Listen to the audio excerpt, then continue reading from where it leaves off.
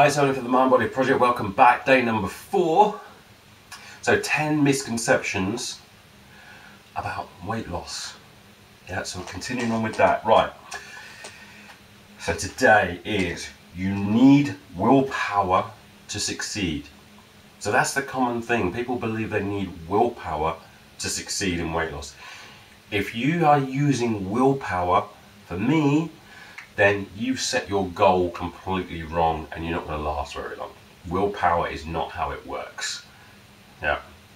If you're doing something that is painful to you, you don't last very long doing it because your brain is hardwired to avoid pain.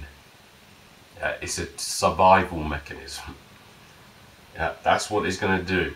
If you're in pain as you're doing this, now you can temporarily, as long as the goal is set in a really good way.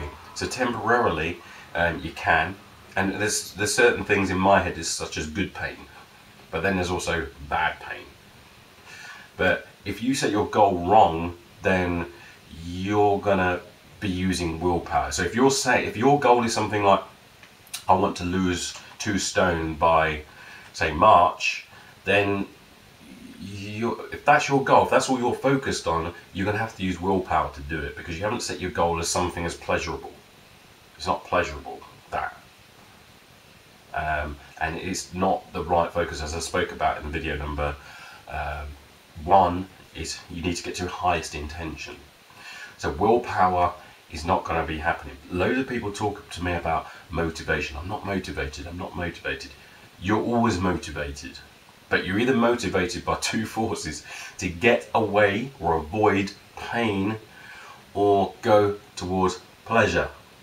That's the only 2 things. So how you set this all up, this thing about weight loss, which I say look good and feel good, because that's a better way of looking at it than weight loss. If you set it up that way, then it's pleasurable. If you set it up as weight loss, it's usually pain. And that's why people will struggle with it. They'll only last about 12 weeks, as I mentioned in the last video about a plateau. They'll get to a plateau and then they'll go, it's not working anymore, I give up. Yeah, because why am I doing this painful thing if it's now not working? I'm not getting the results either. So after it's usually about 3 months when people give up, unless you set things up in the right way. It needs to be, and that's the thing.